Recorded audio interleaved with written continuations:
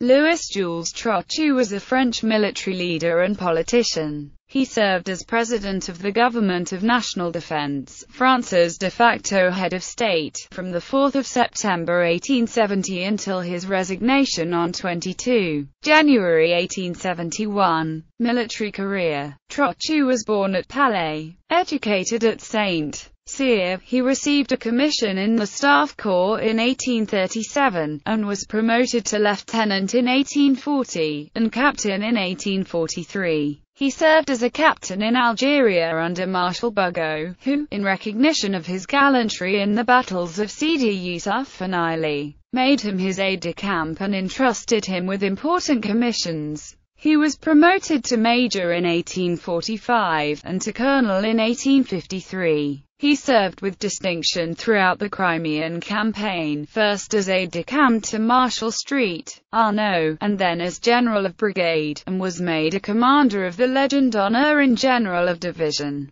He again distinguished himself in command of a division in the Italian campaign of 1859, where he won the Grand Cross of the Légion d'honneur. In 1866, Trochu was employed at the Ministry of War in the preparation of army reorganization schemes, and he published anonymously in the following year L'Armée française in 1867, a work inspired with Orleanist sentiment, which ran through 10 editions in a few months and reached a 20th in 1870. This brochure brought him into bad odor at court, and he left the War Office on half-pay and was refused a command in the field at the outbreak of the Franco-Prussian War. After the earlier disasters in 1870, he was appointed by the Emperor first commandant of the troops of Chalons camp, and soon afterwards governor of Paris and commander-in-chief of all the forces destined for the defense of the capital, including some 120,000 regular troops, 80,000 mobiles, and 330,000 National Guards.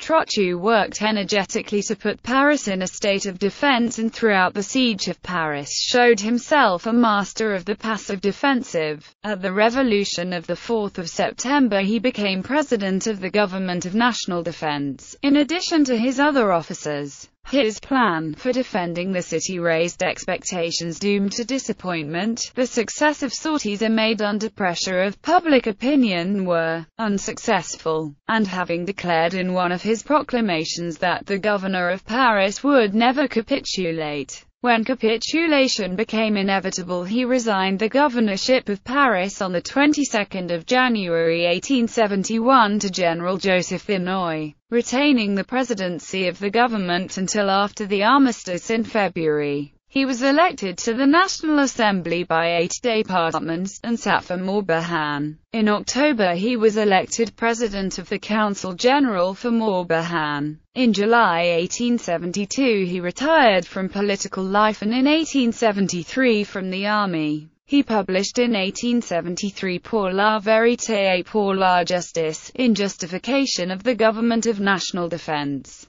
and in 1879 L'Armée française in 1879, Par un officier en retraite, a sort of supplement to his former work of 1867. He died at Tours. Decorations. Légion d'honneur, Knight Officer, Commander Grand Officer, Médaille commémorative d'Italia, Médaille colonial with Algérie, Bar, Knight of the Order of Leopold, Grand Officer of the Order of Saints Maurice and Lazarus, Companion of the Order of the Bath.